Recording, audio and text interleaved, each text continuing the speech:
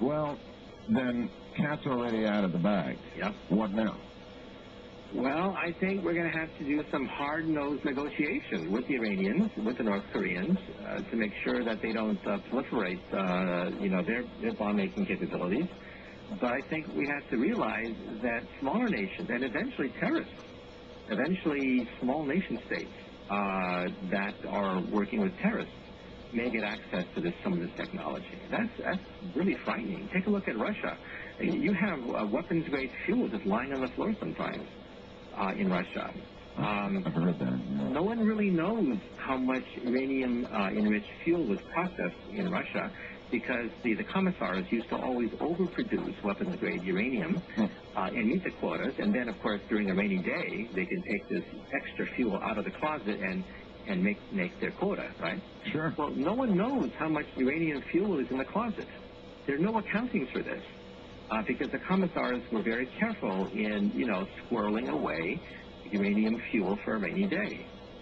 Well, that rainy day never came. The Soviet Union broke apart, and who knows how much uranium, enriched uranium, the Russians really have. They themselves don't really know. And that's frightening. When I talked to some bomb scientists who went to Russia, and they told me that they were shaken when they realized that even the Russians don't know how much uranium fuel is floating around. So, this is the price we paid for going into the peaceful atom. After a lecture like this, I'm tempted to ask you about your old scales. Remember type 0, type 1, type 2, type 3? That's right.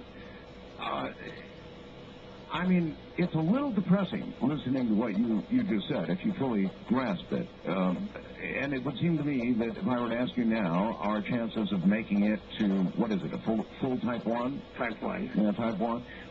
Our chances have got to be really bad.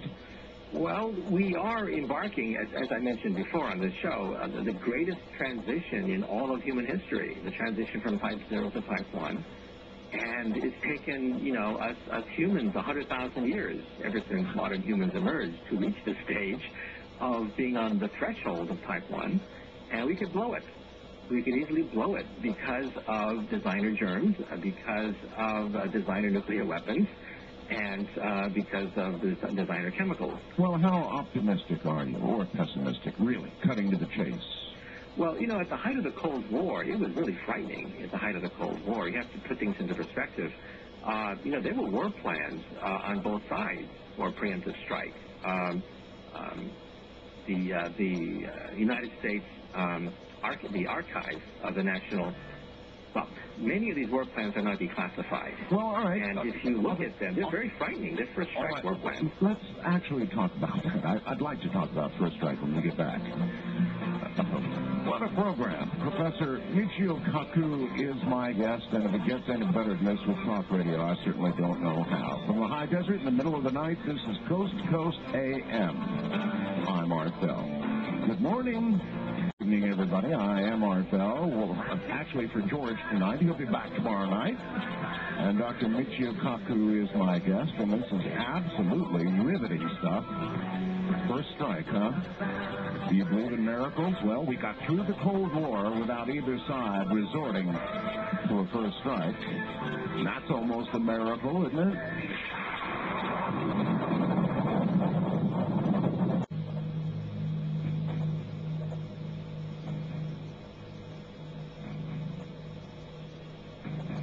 It's clearly the unthinkable.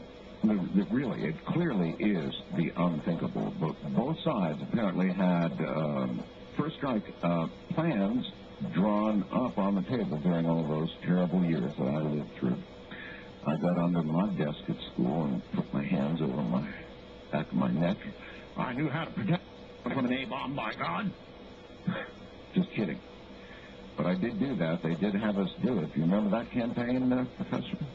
That's right. And now that it's been so many decades after those horrible years, a lot of this information is being declassified, both from Russia and the United States. What do we know? And we know they became awfully close. They were hotheads arguing for preemptive strike.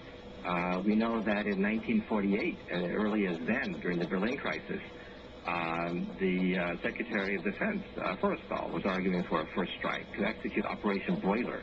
Operation Broiler was the plan for a preemptive nuclear first strike on Russia in 1948, with a fleet of old bombers dropping what is called the Mark III atomic bomb on Russia.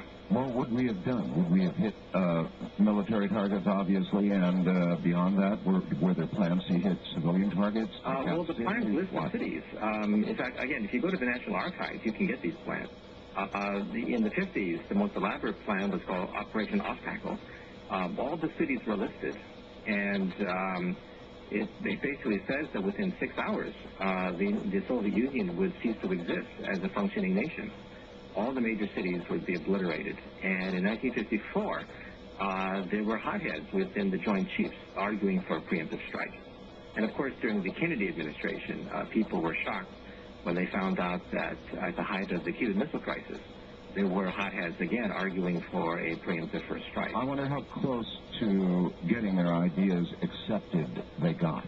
Well, we know from the transcripts now that have been gradually leaked out of the Cuban Missile Crisis that Kennedy put his foot down and overruled some of the hotheads in his own administration who were saying that, it's either now or never. Finally, the moment of truth has come. Eisenhower had to deal with the same thing in 1954. There was a subcommittee of the Joint Chiefs of Staff arguing for a preemptive first strike on Russia in 1954. All right, wouldn't all these plans, Professor, have the likelihood of the outcome, how many million would be dead, how long the geography would be unlivable, and then, of course, there would be a certain amount of retaliation, without question. They'd have launched against us or launched whatever they could have. Did these plans include the possibility of so much success that they literally wouldn't be able to launch back against us? Well, and again, Russia probably also had similar plans. Who knows for sure? I'm sure. But the point you raise is that, yes, in 54, when Eisenhower was presented the option of initiating Operation Off-Tackle, they estimated that 735 bombers hitting the radar screens simultaneously on the Soviet Union's radar screens, right, that in 6 hours they would have total victory. That the Russians may be able to get maybe one Bison or a few Bear bombers off the ground and cause some havoc maybe in Europe, but they wouldn't be able to hit the United States. But they argued that after 54, the Bison and Bear bombers would be able to hit the United States. And the window would close after 1954. Were they right? Well, what happened was Eisenhower, very interestingly enough, organized a study group called the Solarium to investigate whether or not this talk of the hotheads was correct or not. Right. And the conclusion was, believe it or not, there was no Star Wars in 1954. Right. There was no way to shoot down the Bison or Bear bomber. Right. As the report mentioned, even Cuban biplanes could reach Florida. So in other words, all these plans had assumed that the Russians could not retaliate. But after 54, they had the Bison and Bear, and they could hit the United States. And so that window was rapidly closing. And after 54, the window closed. It meant that we were now two scorpions in a bottle. Mm-hmm. You strike me, I strike you, and we both die in the bottle. Yes. But before 54, it was basically, the United States option of nuclear first strike. So they were right. After 54, the window closed. I've got that. But prior to that, they were right. They could have, at that point, struck. Well, that's what the hotheads in the Eisenhower administration were arguing.